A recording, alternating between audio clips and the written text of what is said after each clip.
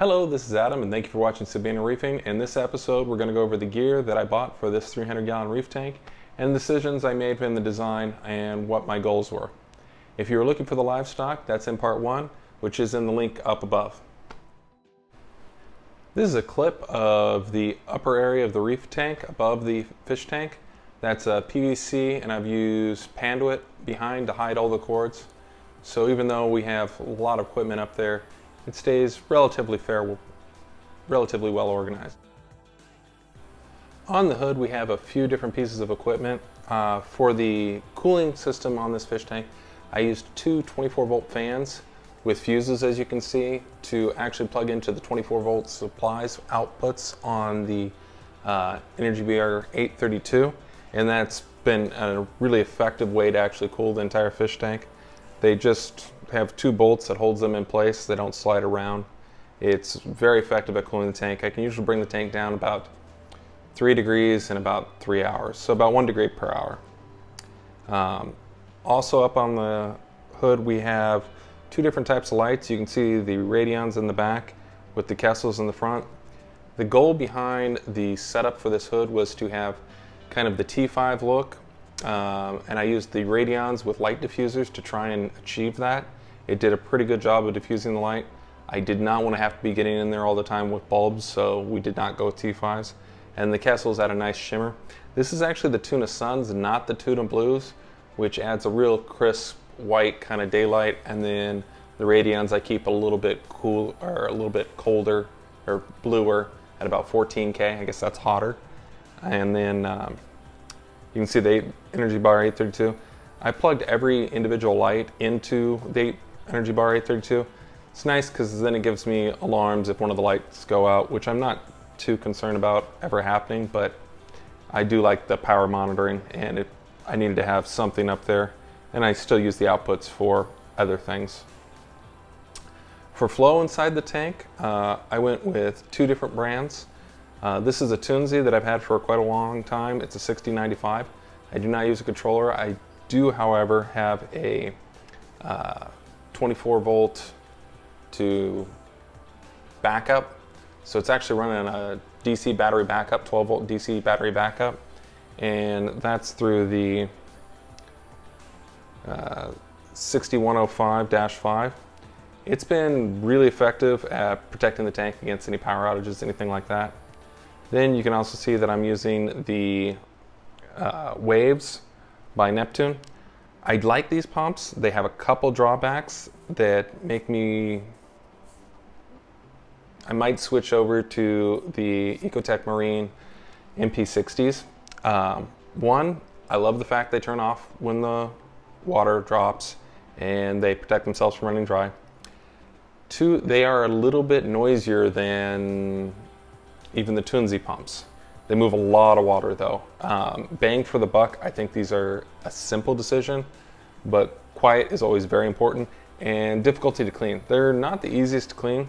I've coiled up the extra wire under the hood so that I may be able to pull them out and get a ladder and set them in a bucket without having to disconnect them and climb up onto the hood and then unplug them and then pull them down, which would be quite an undertaking. So I'm hoping I can just pull them out of the tank, set them on a ladder in a bucket of vinegar, and be able to clean them that way. So that's some of the drawbacks. The MP40s and MP60s are much easier, just pull the wet side, but I don't like having the cord on the outside of the tank. I know some people are worried about the cord on the inside of the tank, and there's 4 inches of cord on the inside of the tank and there'd be 24 inches of cord on the outside of the tank. So I'll live with the 4 inches of cord that just goes right out of the tank. I've used a couple of these pin inductors. They're not actually, they're a random flow generator. It's basically an inductor that they offset it so that it actually basically goes into a turbulent flow and delaminates from the edge of the surface, so it's creating a random flow and it keeps changing where it's going. They work pretty good. The amount of flow that I send through my return compared to the amount of flow coming out of the waves means these are inconsequential. Didn't know that when I was doing it. For the lighting control, I am using the WXM module, which I highly recommend. I wasn't sure if I even wanted to keep the radions when I was first working with them, because Ecotech Marine was having some serious issues with their website, and it crashed on me a dozen times. This is 4 years ago, 5 years ago. And I was very frustrated. With the WXM module, I've had no problems. You do have to have the firmware for the WXM module. The Neptune guys were nice enough to help me out with that and log in and fix that. Now moving down below, we have, I've used Panduit again to hide all the cords. Keeps it nice and organized and gives it a nice look, and it makes it easier for rewiring things later. The worst thing you can do is a bunch of zip ties and then a board that you can't get to, and you hit everything back behind it, and then there's a mess back behind it. There's no mess here. It's just all in the Panduit and clean and simple. Panduit's fairly inexpensive. You can go to your local electrical supply store, pick that up. You can see I've gone with the Neptune Apex. I don't think there's even a second choice I have for any type of controller. I've gone with the Tunzi 5017 for the water level controller. This is the normal Tunzi oscillator that everybody uses. It's reliable. I've seen some differences in the program. I've used the Smart level, which is also another $200 ATO with a solenoid valve. The Tunzi never fails on, but I have seen it fail off when the sensor gets dirty, so you do need to clean it every so often. It does not allow enough adjustment for the time for me for what I'm doing here, so I actually have to cycle it at least once a day in case it alarms off. So it runs 23 hours a day, or excuse me, 23 hours a day, 2 11.5-hour sessions, because I have to reset it. Sometimes if I'm working in the tank and I get the water level off, it'll time out and then it doesn't turn back on, so I need to reset it about once a day, which isn't really that big of a deal because even if it turns on and stays on for a little while, it's not going to flood my tank. Having said that, I do use a manual float valve backup. This is absolutely a requirement in my opinion if you're going to take and hook your fish tank up to a source of fresh water that's limitless.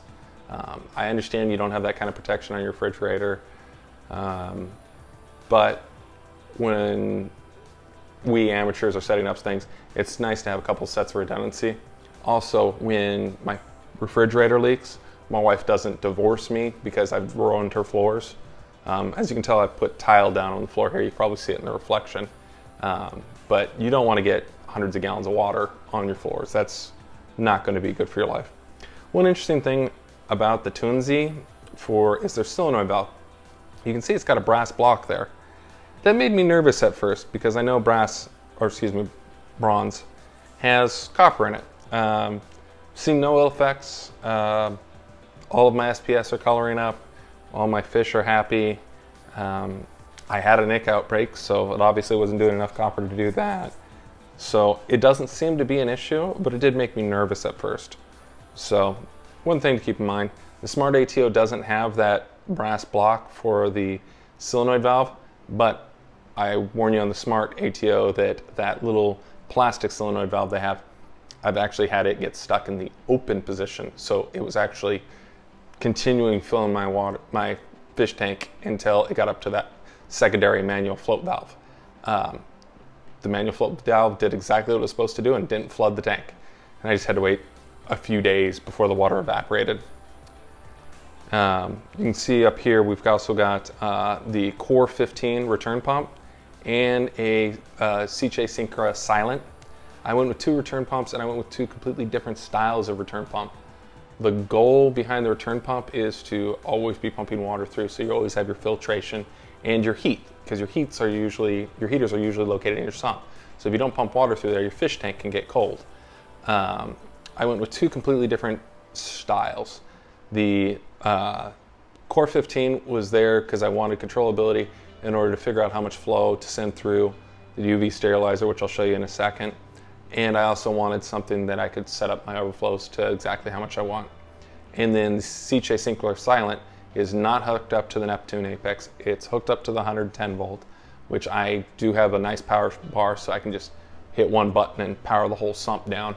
But it's on all the time. I don't want that to accidentally turn off. I don't want to lose just my Neptune Apex and have a single point failure that takes down my entire tank. That pump is on and running, keeping my filtration up and my heat at all times.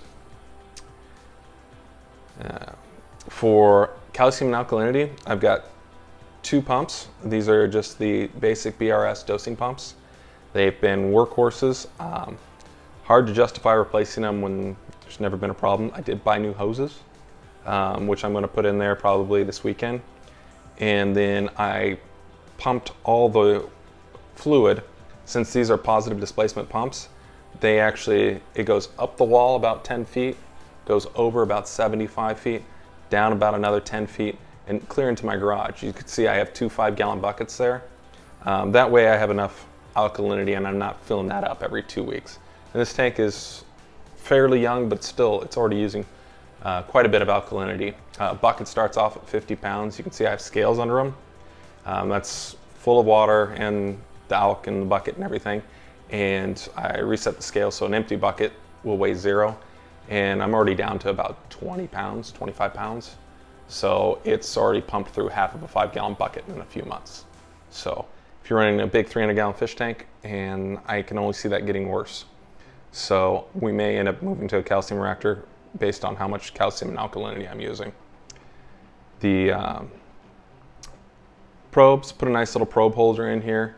The sump is made by Advanced Acrylics, John over there. And he sells those little add-on probe holders. You can get those from him. The refugium is powered by the Kessel H360. This light is extremely strong. I've had great luck with it, and when I did actually kill it because the fan died, I called them to order a fan, and they said, well, let me check and see if it's under warranty. It was under warranty, and they even let me upgrade to the new Kessel A360X, which I had to pay a small difference for. And then I got creative. I work on electronics, and I fixed the light. So now I have a light and the new A360X, which I don't know what I'm going to do with. Refugium's not running anything fancy. It's just Kato Morpha. The plumbing is probably one of the most important things for a reef tank, is preventing leaks. And also, I really like hard plumbing. It gives me the ability to build it in once and tuck it away so that it's not in my way. And you can also use good valves. Good valves are much more expensive than what you're going to get at Home Depot. If you're doing your drains, right now I have a system where there's 2 overflow boxes. Each overflow box has 3 holes. On both boxes, there's 1 return, which is 1 inch. There's 1 full siphon, which is 1 inch. And then there's also 1 emergency drain, which is 1 inch. The full siphon has a strainer on it to prevent anything from clogging it up. And I can control exactly how much water level, getting it all the way up so it's just at the edge of that emergency, and almost no water is going through the emergency. But if that ever clogs, which I don't know how it will, because there's a pretty good strainer that I built and put on there, it would immediately start going to the overflow. And I've already completely closed both of these valves to test to see that the emergencies could handle all of the flow of the aquarium, which they can. This is the Aqua UV sterilizer that I hinted at earlier. It's an awesome sterilizer. I had a emergency. I bought quarantine fish from a vendor, and then I bought corals from 2 premier coral distributors, and I got ick. For quarantine fish, probably where they came in, because I saw other things, little growths and things attached to the hippo tang. I'm thinking it came in the quarantine fish, and then, but a lot of people put corals in their tank from worldwide and not had problems, and so it came from someplace it shouldn't have, but I got ick, and trying to catch fish out of this tank is insanely hard. So I ended up installing the UV filter. This is actually going to come offline soon. I plumbed it in there nice so that it could stay forever, but I'm also planning on taking it out. Another piece of the filtration that I'm using right now is the Vertex Alpha 200. Had this workhorse for quite a while, and it does a great job. There's nothing fancy, there's nothing special about it. It's just a good skimmer. If you want to see a review on that, I have another video I'll see if I can put that in the description below. And then you'll see this big 300-gallon, messy 300-gallon container. That's actually where I do my saltwater mixing, and I'll be actually plumbing in that to do my auto water change. So there's a little space on the board already left open for Neptune dose pump to do auto water changes out of that 300-gallon container. If you have any questions about the gear that I chose here, please leave me a question in the comments below. If you think I picked the wrong gear and you got a better idea, let me know that too. Always open to new ideas, and I have a lot of fun designing these types of systems. I do systems for my regular job, but fish tanks are kind of a hobby and a passion. If you enjoyed the video, click the like and the subscribe button, and I hope to bring you more videos on everything fish tank related, from equipment to livestock to how-tos to products reviews. Thank you and enjoy.